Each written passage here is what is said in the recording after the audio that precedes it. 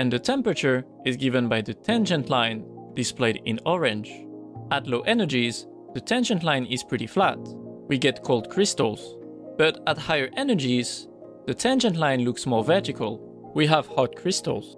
We want to understand why energy, in the form of heat, flows from high to low temperature. If we remove a lot of energy on the hot crystal, we see that the entropy only decreases by a little.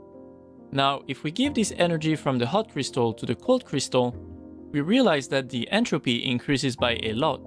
So the total entropy of the system has increased, which also means that the total amount of available microstates of the full system has increased. But there's a subtlety that needs to be noticed. The fact that the entropy of the hot crystal has decreased less doesn't mean that its total available microstates have decreased less. This is because the total amount of microstates is a product and not a sum. On this graph, we plot the product of the microstates. Omega 1 and omega 2 are respectively the available microstates for the hot and cold crystals. Out of equilibrium, the hot crystal has more microstates than the cold crystal. We can locate where we are on the product surface.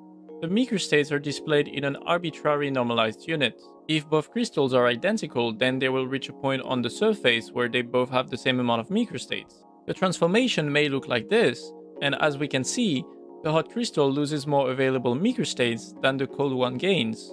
But even then, the total amount of microstates still increases because it is just the product of each subsystems.